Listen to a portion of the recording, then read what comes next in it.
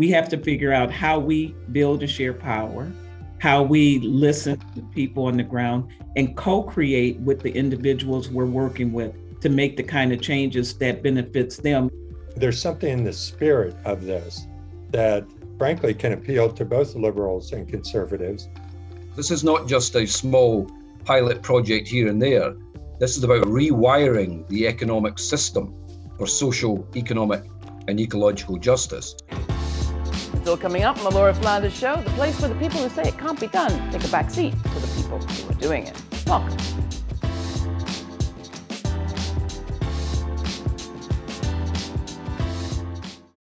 Low wages, precarious jobs, towns with shuttered main streets and bleak futures. Is there an alternative to the sort of begging and pleading we see some cities engage in to tempt outside employers to invest in their people?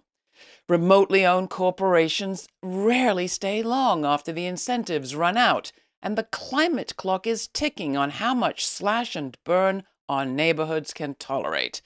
In some places, local governments are experimenting with different strategies. So here is the good news. An approach called community wealth building is gaining traction around the world. It was even picked up by the federal government's Department of Housing and Development, or HUD, as a necessary component of the U.S. National Strategic Plan. More on that later. We have been following this story for a while, and it's taken us from Cleveland, Ohio, to Preston in northern England. And today, we're going to get an update from even further afield. With public health, democracy, and climate at mission critical, is now liftoff time for community wealth building at a whole new scale? For that conversation, I welcome back to this program Ted Howard. He is co-founder and president of the Democracy Collaborative, and India Pierce Lee, a member of the board of trustees of the collaborative. India is also senior vice president at the Cleveland Foundation in Ohio, a community foundation. Also with us, Neil McEnroy, who we last saw when he was heading up the Centre for Local Economic Strategies, or CLES, in the UK. He's now the Community Wealth Building Advisor to the Scottish Government and a colleague of Ted's. Welcome, everybody. It is a pleasure to have you with us. And I'm going to start with you, Ted, just one more time. Tell us what community wealth building is. Well, a good way to think about it is to look at what kind of economic development do we have now in our cities and our states.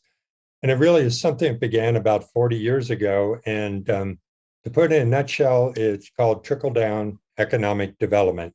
And the idea there is if places just focus on growing the economy, the benefits will trickle down to everyone.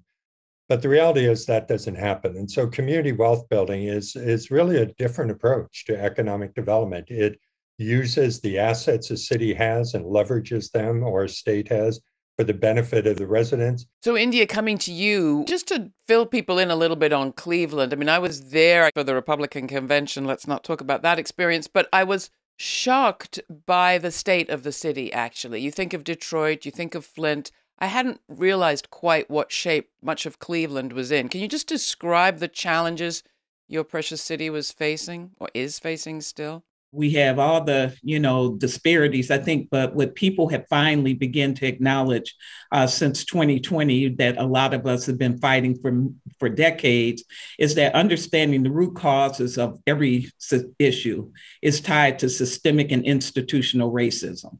I mean, we talk about wealth building, we talk about building equity, we talk about disinvestment, but then we have to look at the policies, the practices that have, plagued the redlining in our communities that have caused this, decades and decades. And now we're trying to swim our way out of. Cleveland's model of local investment in community wealth building helped to inspire Matthew Brown, the leader of a similarly deindustrialized city across the Atlantic in Preston, England.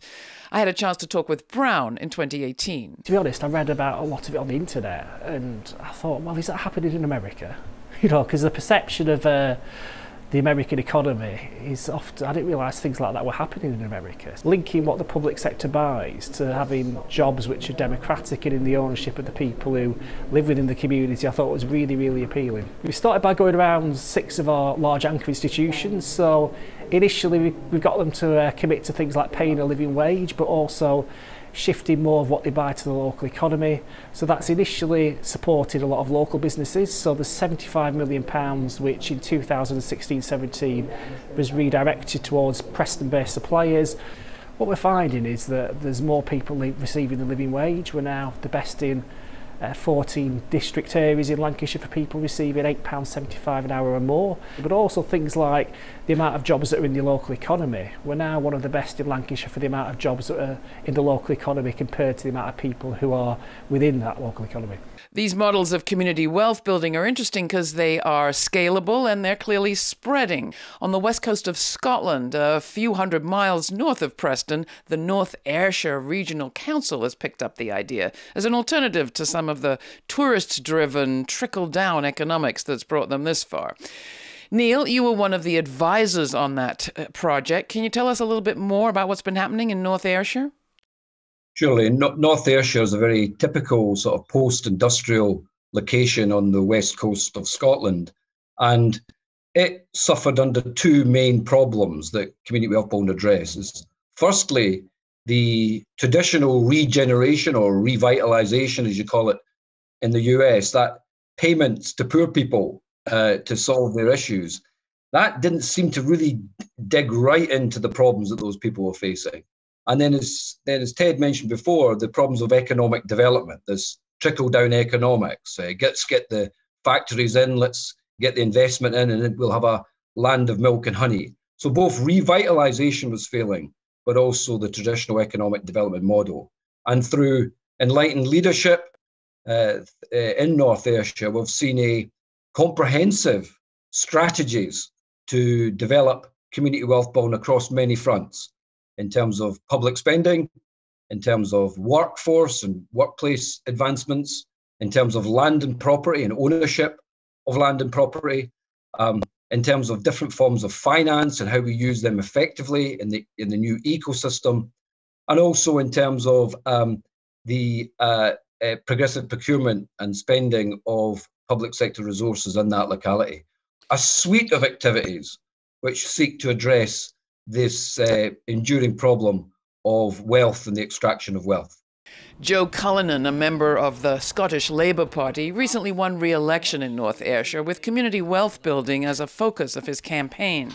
In 5.5 years under his party's leadership, the council invested in council-owned solar farms and wind turbines built on an old waste dump, a community investment fund, and a large new house building program. This spring, Cullinan showed Ted Howard around the building site for those new homes. Okay, so this is a housing development, Ted, here in Irvine Harbour side. There's 73 council houses getting built here as part of the total house building programme, so 1,625 council houses. Every development will have a range of sort of sustainability measures. Solar panels will kind of be the standard one, so as well as doing it on the new builds, we are retrofitting our existing housing stock with solar panels to kind of improve their energy efficiency and reduce tenants' energy bills. But there'll be a range of other sustainability measures in some of the houses as well. Well, Ted, coming back to you, in Scotland, as you saw, the Ayrshire Growth Deal, as it's known, is on track to create thousands of new jobs over the next decade, and millions of dollars in public and private funds are slated for local investment in community wealth building. Coming back to the US, where cities like Cleveland and others have faced year upon year of cuts to public spending, where does the money for community wealth building, for the investment, come from? Well, there are a number of sources, Laura, of resources to be invested in our community. On one hand, as we did, India and I and others in Cleveland, we worked with and persuaded what we call anchor institutions, large hospitals, universities, and so forth, to change their supply chain requirements so that they could buy locally. So you could have hundreds of millions of dollars being spent by these large institutions, but you look in the community and nobody in the community is getting a penny of it. So the strategy was, let's look at all of our contracts coming up. Where are we buying goods and services, laundry services, food, energy, everything else? And how can we bring those spending back to the community? After all, the institutions have to buy anyway. Why not buy locally where they're rooted and can't leave, and improve the community overall in the spirit of we're all in this together, the community and the anchor institution? More recently, cities and now the federal government are beginning to invest in community wealth building. The city of Chicago has just a few months ago announced the first $15 million pilot investment of COVID relief funds that's going into a community wealth building model. Other cities are similarly changing their budgets. So New York City has a line item to support cooperative development right within the city's budget.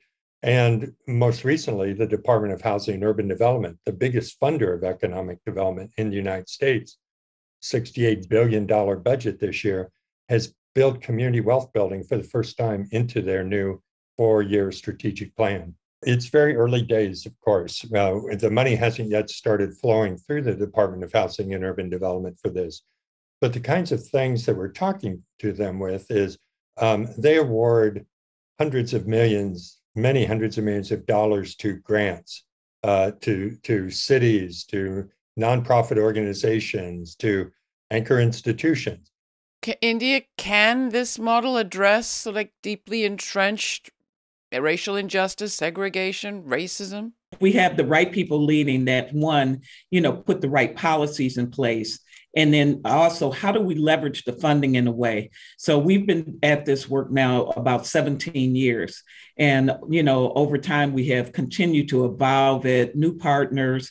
But what has culminated from this, again, unfortunately, it took all the events of 2020 to get people to really, really dig deep on this work. But then getting people to acknowledge that you have to pay people what they're worth, right, to create the kind of wealth. We have this glut now, people leaving jobs and not coming back. We need to acknowledge that people need the same basic human needs. It's not about a right. It should be that's everything for everyone: healthcare, good housing, good public school systems. But really looking at how we democratize and educate our community so that they have ownership in the community. And we're doing, some of those things on a small scale, but it's starting to take hold, not only here, but across the country, creating a land trust. We have a Black Futures Fund that we created to support small nonprofit, Black-led organizations doing great work in the community, touching the people where they are. But it also means that we have to change the way we do business. We have to figure out how we build and share power, how we listen to people on the ground and co-create with the individuals we're working with to make the kind of changes that benefits them and not us telling them what they need. One of our first employees with the co-ops actually came to us and said, he was a father of 5. He had just got divorced, and needed somewhere to have his kids. So he said, what about helping us get housing? So we looked at various models and worked with the local nonprofit Cleveland Housing Network, now Cleveland Housing Partners, who is the largest producer of affordable housing in the state of Ohio. And when they came to us, talking about after the crash in 2008, they began self-financing. I said, we're trying to do this with Evergreen. So we gave them resources to administer a housing program so employees of the co-ops could actually buy a home and own it in 5 years. In what way can community wealth building, or is it already, helping our transition to a more sustainable, greener economy? Neil? Well, clearly, community wealth building, part of its strategy is to shorten our supply chains for goods and services, and that helps with our carbon footprint. So we need to repatriate elements of our economy, opposed to having these long supply chains that spin around the globe. It's also worth saying that we are seeing in a number of places in the UK and Europe and in the States, and we're seeing a distributed energy network, which is much more localized on energy systems from wind and so forth, particularly in Scotland, which is actually creating a more immediacy. We produce the energy nearer where we actually are using it. So that's very important. I think what is key about community wealth building is it nestles, if not snuggles, within a wider transformation approaches to our economy that makes the transition. And the key heady brew, if you like, would be community wealth building combined with a green industrial strategy, which Scotland's government is moving towards. So those big industrial transition questions is aligned with community wealth building strategies. Again, we're at the foothills of this, but certainly the thinking is there, the movement's starting to grow. We just need to move a bit faster. Ted, how do you head off the danger that the kind of localism you're talking about, increases segregation possibly or deepens it? What we're talking about is not going to exacerbate that problem. Community wealth building at its core is something that calls to people, we're all in this together. It's very inclusive. The evergreen cooperatives began in a very democratic city led by a democratic mayor, right? It's interesting that one of the very first replications of our evergreen cooperative laundry is down in the Panhandle in Texas, in Amarillo, which, having visited there, it's about the reddest place I've ever been.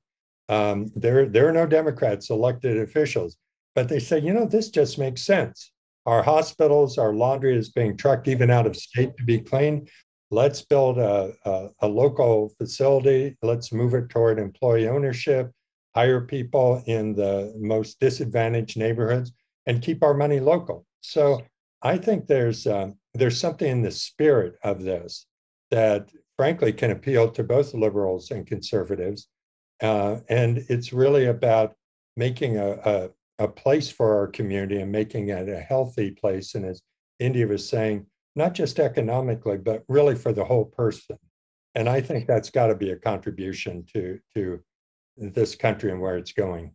I was very impressed, Neil, by some of what I heard about how Preston had fared during COVID. Can you talk about that? Yeah, I mean, because there's, in many areas, including Preston, because there's a high percentage of the economy is relational and cooperatives and those other democratic enterprises. When COVID hit, there was an affinity to the place, to the people, and also there was not the huge extraction of profits that come from shareholder dividends in some of those enterprises. So the incentives were more resilient to that particular shock. And I think there's lessons there, that the types of economy, the type of economy we're talking about is one that is in tune more with the people, in tune with society, in tune with the problems they face. And it doesn't make the short-term shareholder profit decisions. It makes interests for the longer term. So there's something quite powerful about that community wealth building in terms of the spirit of what an economy is. And of course, the word economy comes from the Greek word oikonomos, keeper of the household. It's something that should be close to our hearts, close to our homes. The economy is, at the end of the day, it's a social construction, and we can construct it any way we want. And we're just talking here about making an economy that works for us. Hey, simple stuff. What do you think is at stake, India, and why do you care so much about this? If we do not get together and solve this, we're going to continue to see the kind of poverty, the disinvestment, the continue, the rich getting richer, the poor getting poorer, and this is just unacceptable. It's everyone has the right to the same opportunities. And it's up to us to make sure that we're out here advocating, taking the resources we have where we sit to leverage that to really make a difference in people's lives. At the end of the day, I used to tell people I only have this much space in the little space I live in. I want to help as many people as I can while I can. And, and that means, finding people like Ted, like Neil and others that are willing to stand up to fight the systems that exist, that continue to disincentivize, that, really takes away the opportunity to deepen civic participation from our citizens. I often end these programs by asking our guests the following question, and I'll ask it to you, Ted, first, but everybody, what do you think is the story the future will tell of this moment? I think this is a true watershed moment. And there are key times in our lifetime, 1933 in the United States when the New Deal came into force. In the United Kingdom, 1945, right after the war, and the advent of the Labor government and the building of the National Health Service. I would think, a kind of negative way, in 1979 and 80, when this neoliberal doctrine came in to dominate so many economies all over the world. And, a situation where three people in the United States control more wealth than the bottom 160 million of us, that's a prescription for tearing the country apart. And I think we've seen some of that in recent years. So I think this could be a watershed moment where 40 years of a certain way of dealing with the economy over time is put to bed, and we build a new economy based on the democratic principle of ownership and participation. So while the times are perilous, I'm very hopeful of where we're going. And you, India? Yeah, I'm always the optimist, and I believe that, we have enough good people that will make the kind of changes that we're looking for. And again, looking at opportunities to build on work that we've been doing for the last, 17 years here at the foundation. We are starting the land trust finally, Ted, things like that put wealth in people's hands. And when we go out to community now to like where we're building our new headquarters, engaging the community in a way, but paying them for their time, paying them for their advice, letting them know that they're important and that they are, part of this process. And I think the solution is just us sticking together and continuing to fight the fight. I mean, Neil, I have to say, the progress has been pretty quick with community wealth building. I mean, we're not talking centuries to gain some traction, but decades, not even very many.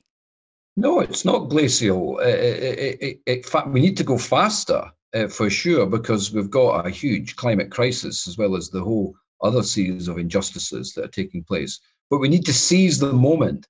And I think from community land trusts in Chicago, from municipal ownership of energy, to a whole series of different examples that fit into this community wealth building sort of framing. We need to learn those, and we need to sing about them, and we need to go again and harder and faster. I think we need to seize this moment, but it's not worth seizing the intangible. It's all around us in many of our communities. We just need to get it to grow. And I think what's exciting about what's happening in many cities of the US, but also in Scotland, is that we're seeing administrations starting to pick up on this. We're seeing HUD in the US picking up on this. This could make it go a lot faster. As soon as we get that mainstream state apparatus supporting this, then we can go faster. So I think we're at the beginning, but we're just about to take off. That's my hope. We just need Beyonce to record a song. We do. Some high profile celebs getting behind community wealth building would be great stuff. All right, if you're out there, anybody, just contact the folks at the Democracy Collaborative, I think is the answer. Thank you all. It's been a pleasure to catch up with each of you and all of you together. Ted Howard, India Pierce Lee, and Neil McElroy. It's really a pleasure. I enjoyed it very much. And I will be back in just a minute with just a few closing thoughts.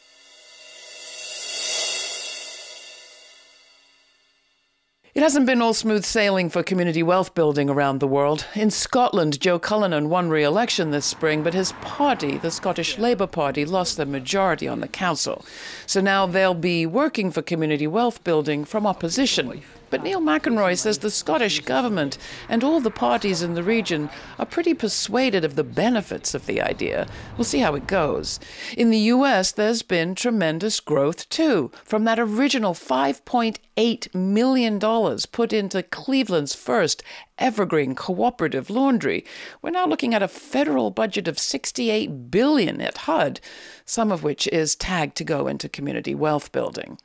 More than anything, though, it's not just the money, it's the meaning that community wealth building gives to people in a place that I've seen make a difference. In Preston, for example, during COVID, people realized they could really help one another when they were in need. They've gone from thinking about themselves as a place lacking in resources and investment, lacking in what they needed, to a place looking at what they actually had and have where they are, and how that can make a difference.